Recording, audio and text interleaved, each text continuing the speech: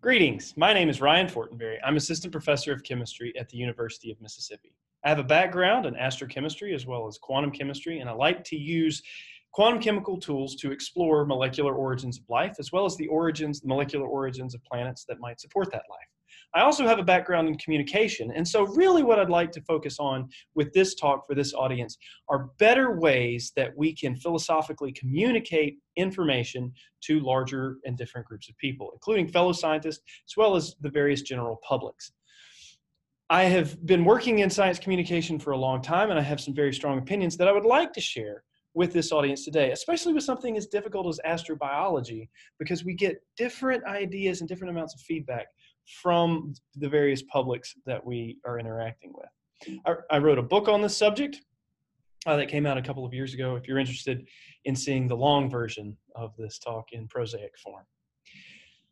So when the title of the talk is Scientists Should Write Like Journalists. What does that mean? Well, journalism's been around for a long time. It is the essence of communicating news and important information. And I think we've done a disservice in science of writing in a slightly more archaic format that's not as communicative. So I'll talk about that some. Additionally, I think we should speak like cavemen, not me scientist, me do research. No. That's not what I'm talking about. I'm talking about the ideas that build group discussion and how when we do scientific presentations or how when we engage with audiences, we should approach the way that we are interacting with the audience and what we're saying in a much more fundamental human way. Now, we've all seen talks and we've all read papers that are just a giant wall of text and the person stares at the screen, and we all know that we shouldn't do that. But let's break it down a little bit more. When we talk about science communication, there are 3 C's that we really must maintain. The first is that anything we say must be clear. And this is, kind of obvious, but also difficult to put into practice because we often have these difficult concepts, especially when we're talking about astrobiology, especially when we're talking about what does it mean to have a biosignature? What does it mean to have some type of signal detection? We have to be clear. And this is, the standard things of avoiding jargon and making sure that we're using terminology that the reader can understand. We have to know whom our audience is in order to be able to construct our messages for those people. But it must also be I argue that much of the writing we need to do needs to have fairly simple construction with simple sentences that are able to put forth information in a clear fashion. As one example. Another example of clarity is making sure that we have a direct goal in mind for what it is that we're going to say. And it's difficult for the person who's encoding the message in order to construct a clear message when they have all these different ideas going on, but being able to take a step back and looking at what the audience needs in order to get the uptake of this information. From this, kind of goes with the clarity that I mentioned, is concise. We get bombarded with messages all the time. The more concatenated they can be, the easier they are to uptake. Bite-sized chunks are a whole lot better than a big old steak. And of course, the last one is it has to be correct. We don't want to put out information that's false or information that can be misconstrued. So in science communication, clear, concise, correct. I've mentioned a couple of these words, but now let's talk about where they come from. So in 1927, Shannon and Weaver were studying human communication. This was shortly after the telephone had become much more widely available, and there was some concern that we didn't really understand how we were communicating with one another. And this is a somewhat simplified model, and a lot of people argue that it's out of date. But when it comes to a basic idea for encoding information to be interpreted, especially things as volatile as astrobiological implications, it's a good place to start. So when we're constructing messages, when we're talking to other people, especially about scientific things, we often start with some idea in our head. We all have some concept for anything that we're going to communicate. Every word we have has some construct in our brain. Then we take that thing in our brain and we encode it into some symbol, usually a word, and this word can be written or spoken, and it stands for something in our head. So we might be thinking about that match we saw the other day and say, man, that football match was very interesting. So we have an idea of the football in our head. We've encoded that into a symbol, which we then transmit to someone else. They hear the word football, and they might decode it. And the message that they have in their brain might be different than the one that we have in our own. And then they might say something like, football, what are you talking about? And that's then the feedback loop. And then it can continue on. Now, if we're engaging in dialogue or some type of conversation, that feedback loop is very important because it gives us an idea to continue the conversation, to make corrections, and to construct a message that's repeatedly more refined for the audience that we have. But when we have written communication, we don't often get that. The feedback loop goes away. So we have to make sure that what we're encoding and transmitting can be as clear as possible. And I would argue that if it's concise, it leads to clarity. I also say that there are two very different ways in which science must be communicated. There's the written word, which is really information. Then there's the spoken word, which I argue is not really about information. This is when you're attending a lecture or you're watching a video or something where you have a presenter or a group of presenters that are giving information. Really what you're doing at that point is you're not giving information so much as you are building community. You are building a relationship between the presenter and the audience, or between members of the audience with one another. But in any case, we are building relationships, not sending information from one person to another. This is why I say that we have to write like journalists, because that is where we need to get information. Information is gleaned in a fairly straightforward fashion, the way that our brains are naturally constructed to get popcorn amounts of information. And then the spoken word is about building community, the same way our ancestors used to sit around and talk to one another as their principal form of entertainment. We watch movies, but really what we're doing is we're watching other people tell stories. It's the same thing, but the medium is slightly changed. And so whenever we have some type of scientific presentation, we don't need to think of it as giving information. We need to think of it as bringing people into our group. Journalism is the written word.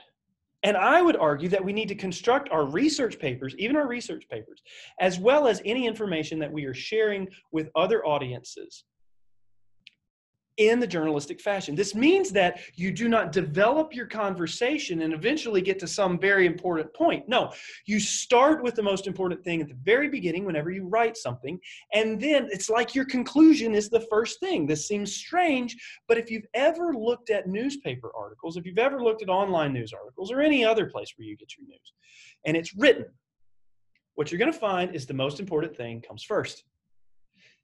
Then the rest of that paragraph will develop that idea. Then the rest of the body of the text gives more detail and more information and maybe some quotes and some other things, but it eventually leads down to where it just stops. There's no conclusion at the end. And this feels weird if you're not trained in journalism, but I would argue that we need to employ these things in science, because if you get this bit of information from this paper and this bit of information from this paper, if you really care, you can develop it as you read through it, but you don't necessarily have to. And so if we have articles about astrobiology, which could potentially be earth-shaking, then we need to make sure we get the correct information clearly and concisely at the beginning. Then we develop that idea a little bit more, and then we have more detail for those who are interested in continuing on down, which are going to be a fewer number of readers than who started.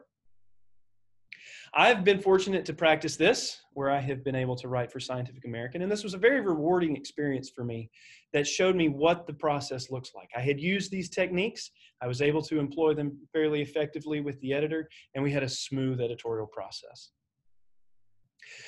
An example of a scientific news article that we could give is this one that came out also in Scientific American before the one that I contributed. A new molecule is found in space. How is this portrayed to the larger, non-technical, but scientifically interested audience? So we have the first beginning part of this research report in this news magazine. And it starts off with the lead, something that's catchy, something that's going to show up.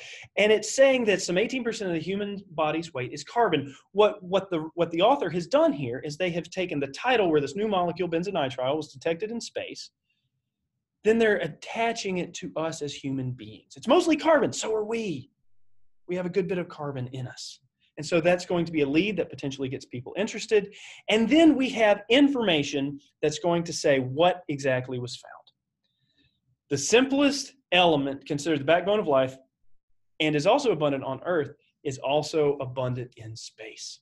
So we're able to say it's present in space, it's present in our bodies, and then move into a larger description. Then we have some more information that follows afterwards that's going more deeply into what this discussion might be so that you can continue to dive into the details if you genuinely care. Or you can stop and move on.